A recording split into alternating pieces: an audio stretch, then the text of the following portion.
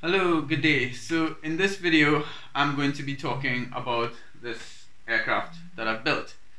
I've spent about a year or so on this project, and I took a bit of time before I decided to make a video about it.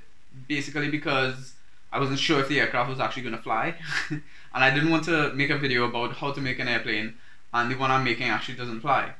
So as you can see from the first clip, it did manage to get off the ground, which I was quite concerned about. Of course, it did crash, and the main reason for that, I think, is because I actually wasn't expecting it to fly.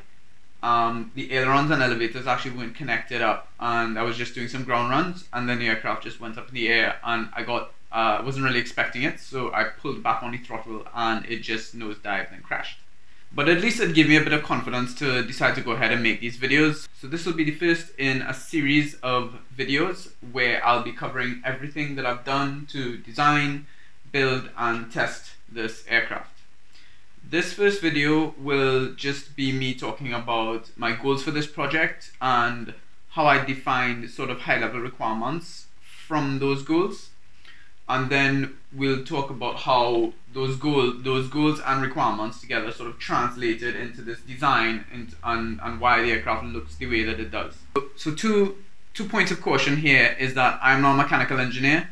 I've never done stress analysis, so if that's what you're looking for out of these videos, I have not done any stress analysis really, other than me trying to physically break the component and seeing if it breaks.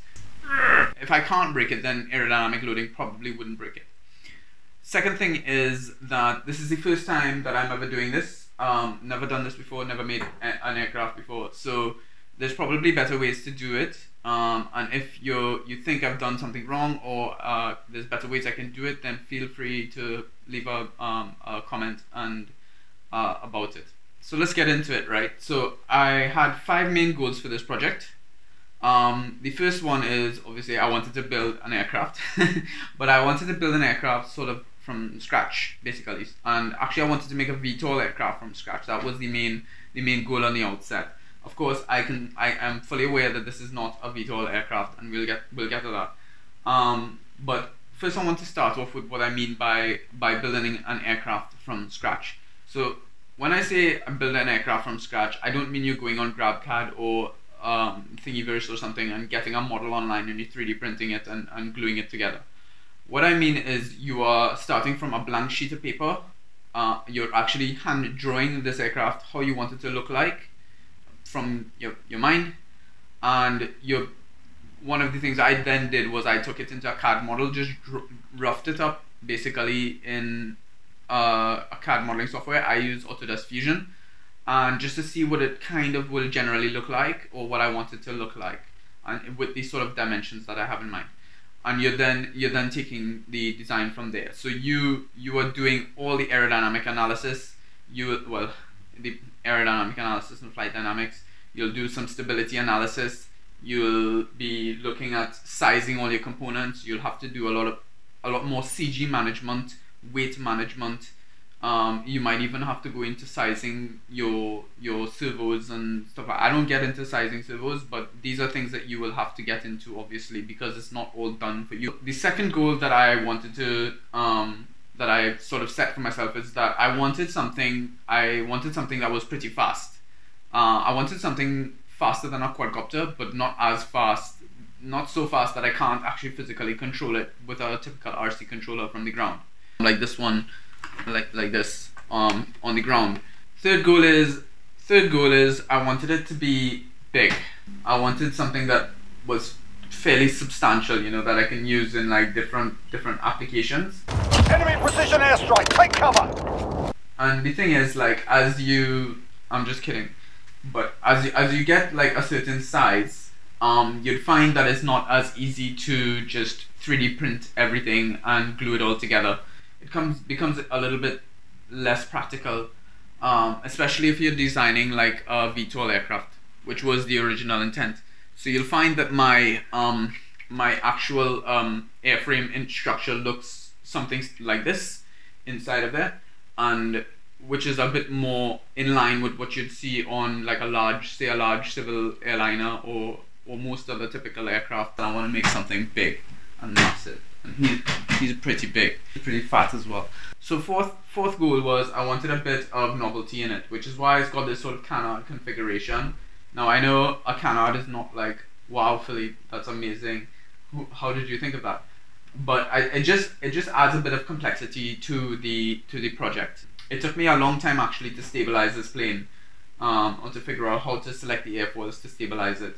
So it added a bit of a complexity rather than just a typical main wing and horizontal tailplane aircraft. Fifth thing was it shouldn't cost me too much. I think I set a budget for like £600 and I've basically spent about £650 so far, which is okay because I got 2 aircraft basically for the price of £650. So trying to figure out if that works out okay or not, but didn't want to have to like cut metal and buy a bunch of other tools other than what I had already, and I had a 3D printer already. I just need to like the lightweight filament and stuff like that. It was fine, but I didn't want to invest too much heavily in other tools that I didn't already have, right?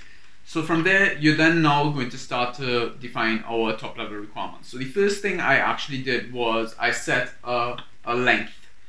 I set a physical length of the size of the aircraft that I wanted, and I set it at 600 millimeters. I said I didn't want anything bigger than that. Partly because I was building this thing in my apartment, and I obviously can't have an aircraft that, you know, half the size of this couch or something, like, you know, twice the size of this couch. It's already half the size of the couch actually. I think at this point it's important to recognize the reasons as to why you're defining these lengths early. I'm not saying that if during the course of the design the aircraft went a little bit bigger, I wouldn't mind too much. And in fact, when I was doing the aerodynamic analysis, I did shift around the size of the plane a little bit, but not much. I think maybe by about 50 millimeters or so. But it's good for you to sort of define these constraints earlier on in your project. Just to get an idea of it, so that, because what can happen is you can end up with what I call a design loop, where you have so many parameters that you can play with, and some of them feed into each other. So for example, you can, if you wanted to decide how much thrust you needed, you then have to figure out, okay, well, what is how much weight do I have? And then if you don't define roughly what your weight is, you'll say, well, my weight sort of depends on how long I want to fly for, or how big my battery is. And then you'll be like, okay, well, how big does your battery need to be? And then you'll be like, well, it depends on what kind of engines I have. And then you'll be like, oh, well, what kind of engines do you need? And you'll be like, well, it depends on how much thrust I need. So you can see how you can just end up going through that loop infinitely basically. And I think that's where a lot of people come from, have problems when they're starting to make things. So long story short, it's quite important for you to just get an idea as to what constraints you want to define earlier on. They are not bad things to define, to have a good idea as to what you're trying to achieve earlier on in the project. So the next thing I defined was the cruise speed that I wanted. Of course, I did have a transition speed as well, and that was, I think I defined that something like around 15 meters per second. It still must have been something that I should be able to control fairly. It should be slow enough that I could control it into VTOL, into forward flight mode, with an RC stick. And I think I set the cruise speed to be around, it was something like 25 meters per second. This one is designed for around 30 meters per second because it's a bit heavier. Sounds fast, I know. It is fast. The weight I started off, the weight got a bit out of control because I started off with like 750 grams, and then it just, you know, when you start off these things, you don't really know how realistic your goals are as you're going forward a little bit. But the problem was I also defined a constraint on the aircraft's size, and I said I wanted it to be 600 millimeters, and trying to get something 600 millimeters with the materials that I have access to within my budget, I couldn't do that. This plane is 1.4 kilograms, and I think the VTOL version is something like 1.5 kilograms or something like that. It's ridiculous.